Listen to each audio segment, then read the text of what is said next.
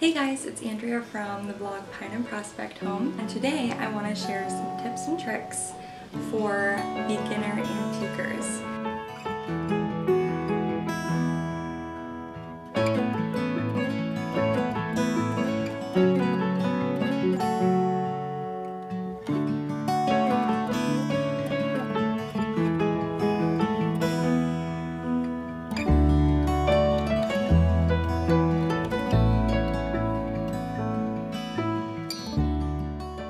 I used to prefer thrift stores over antique stores, and I just thought antique stores were overpriced. I didn't think you could get good deals there. But my mom actually loves to antique. In fact, her whole home is filled with antiques. And so she's the one that sort of convinced me to give antiquing a try, and I'm glad she did because I have found some treasures over the years visiting antique stores. So why should you bring antiques into your home or vintage items? Well, first of all, you can find pieces at antique stores that no one else has. And you know, there's nothing wrong with buying things brand new. I have a lot of items in my home that I have purchased brand new. But when you find something at an antique store, that's going to be something that you have in your home that no one else has. And to me, that's just so special and so neat. Another reason I would encourage you to shop at antique stores is because antiques just bring kind of a depth of character to your space. If everyone goes out and buys all the same, you know, decor, like I said before, then there's just not a lot of meaning and not a lot of intentional thought there. And so I just think it's neat when you bring something in from an antique store that has a story. And you know, my sister Jessica, she just refinished her entire home, and new floors, new paint, new trim, new almost everything. They're still working on their kitchen and bathroom. And we went to look for home decor this past summer, and we found such great stuff, all brand new items. But when I was looking at everything in the car, I said, you know, Jess, I think you need some old stuff.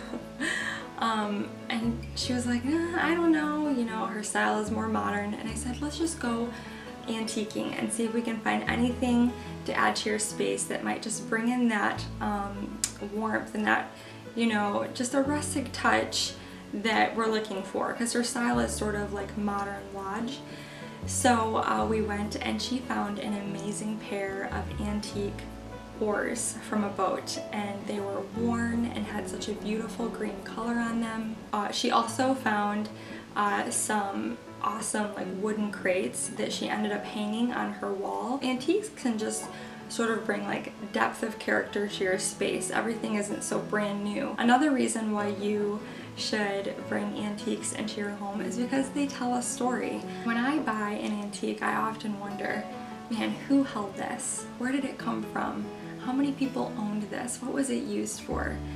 There's something so much more special about getting something that has just been around for years and years. And so I would encourage you to go antiquing. You never know what you're gonna find. But here are my tips and tricks.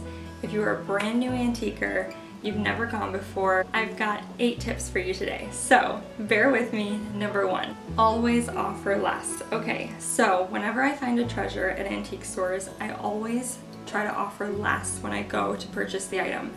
And let me just say that if you have to be kind of specific. You need to have a number in mind, because if you go up to the store clerk and say, hey, is this the best that you can do? Is there anything, you know, can you go any lower?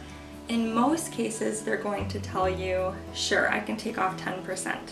So just keep that in mind. 10% is better than nothing, but if you go up with a number, for example, if something is 25 bucks and you know you offer 18, you're more likely to have the clerk maybe call the booth owner, and then that booth owner will probably either counter or accept your offer. That's always been my experience, and so always try to offer less. Number 2, find the affordable booths. So most antique stores are divided up into different booths, and all of those different booths have different owners. And some booths are priced really high, some booths are very reasonable, some are priced very low. Sometimes low, like thrift store prices low. And so I usually frequent like 3 or 4 antique stores around here pretty regularly, and I know by now which booths to kind of just avoid because I know that they're just way out of my price range.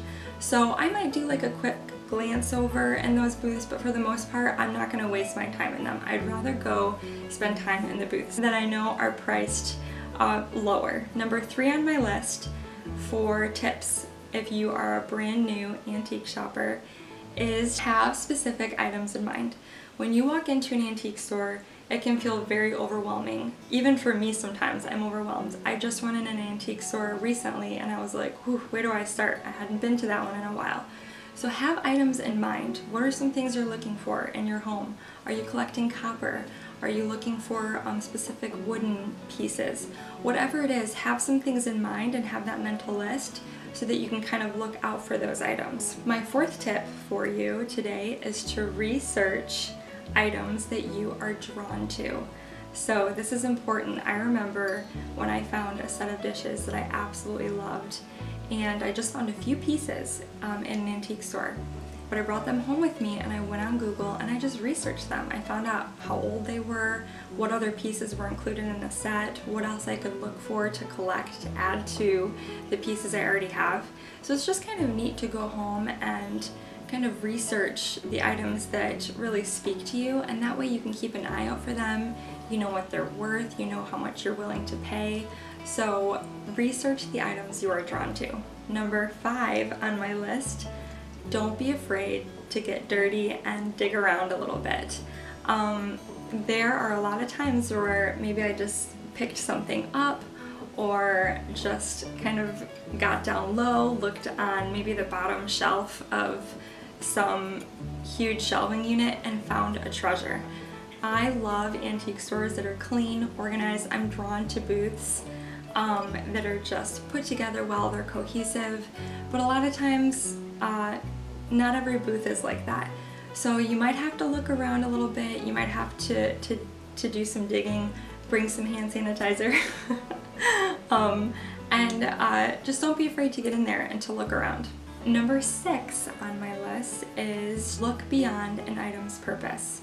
If you feel like, man, I really love this, this is so beautiful, but I don't know what to do with it or I don't know how to use it, look beyond its purpose. Maybe you can use it in some other way in your home and not in the way that it was originally intended for.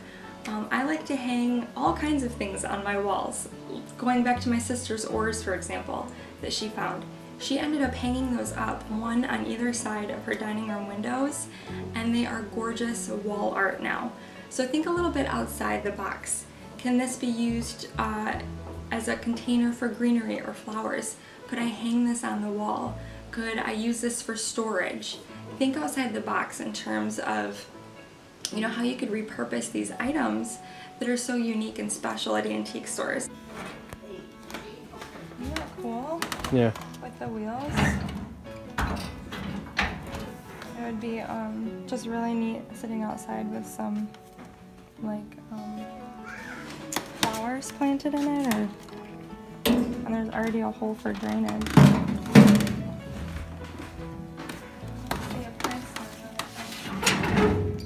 Alright, my next tip, number 7, is try, if at all possible, to go antiquing with an experienced antique shopper. Sometimes it's just nice on your very first trip to go with someone who knows a little bit about antiques, they're familiar with the antique store, or with antiquing at least, and they can kind of help you out. They might know a little bit about, you know, whatever it is that you're looking for. They might be willing to do the haggling for you when you go up to the front and you want to offer less but you're nervous. I'm so thankful that I had my mom come along with me the very first few times I went antiquing, she did a lot of wheeling and dealing for me, and she really helped me when I picked things up and I was like, Mom, what is this? Do you know what this is or what it was used for? She knew because she's a very experienced antique shopper. So if possible, try to take someone with you who knows a little bit about antiquing and who's been there. Number 8, ask a lot of questions. Recently this past summer I went antique shopping and I found this really cool rustic crate that had like chippy blue paint on it and a really pretty turned handle. And when I went to check out, I asked, you know, if they knew anything about it or where it came from, and it turns out it was used at an old greenhouse that's actually near our home. So I just thought that was really cool that now I know a little bit about the history behind that piece that I have in my home now. So don't be afraid to ask questions. Maybe they won't know anything, but maybe they will. And so it never hurts to just say, hey, do you know anything about this, or do you know the history behind this item? So I lied, I said I had 8 tips, but I have one more for you. Number 9 would be to have patience. Alright, it's a gorgeous day in Michigan today, but it's very, very windy. We're right on the water. I'm going to try one more antique shop, see if I can find any treasures. We didn't end up getting anything at the other one, so let's see what this one has to offer. You're not going to find a treasure every time you go antique shopping. In fact, I just told you I went antiquing with my husband. I didn't end up finding anything with him that day, but we still had a lot of fun. We looked at a lot of cool stuff, and I really enjoyed myself. Don't be discouraged if you don't find, you know, the perfect piece the very first time you go antiquing. Sometimes I score big, sometimes I don't come home with anything. So just try to have patience, keep going. It's just like thrifting. You never know what you're gonna find. I hope that this video convinced you to give antiquing a try if you've never gone before. If you're brand new to my channel, please hit that subscribe button. Thank you so much for watching.